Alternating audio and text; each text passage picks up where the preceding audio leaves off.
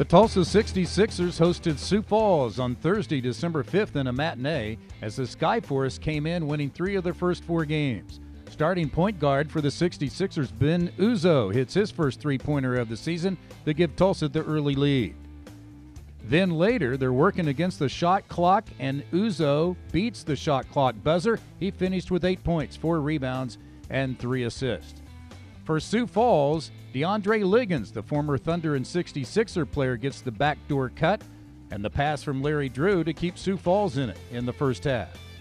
In the second half, Isaiah Wilkerson, the backup point guard with a runner, he finished in double figures and has contributed well, scoring double figures for the last 5 games. Here, though, Liggins needs a long-range jumper to keep Sioux Falls in it. Late in the game, under a minute to go, the 2 pulls them within 1. And then they need a three-pointer to tie the game at the end, and Liggins pulls the trigger for the 3 to tie it at 77 going into overtime. But Grant Jarrett whips a pass out to Wilkerson. He hits the three-pointer to give the Sixers the lead in OT, and they go on and win it 82-80 in overtime.